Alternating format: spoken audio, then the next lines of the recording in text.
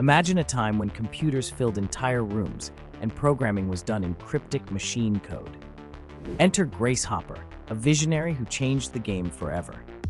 Born in 1906, Hopper's curiosity led her from studying mathematics at Yale to joining the US Navy, where she worked on early computers like the Harvard Mark I. Her true legacy? Inventing the first compiler, a groundbreaking tool that allowed programmers to write instructions in English-like commands instead of strings of ones and zeros. Hopper's compiler, called A0, paved the way for COBOL, one of the first high-level programming languages that still influences technology today.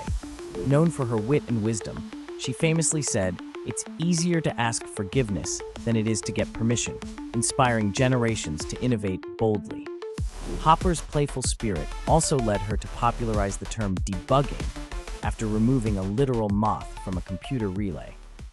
Thanks to her pioneering work, programming became more accessible, transforming computers from mysterious machines into powerful tools for everyone.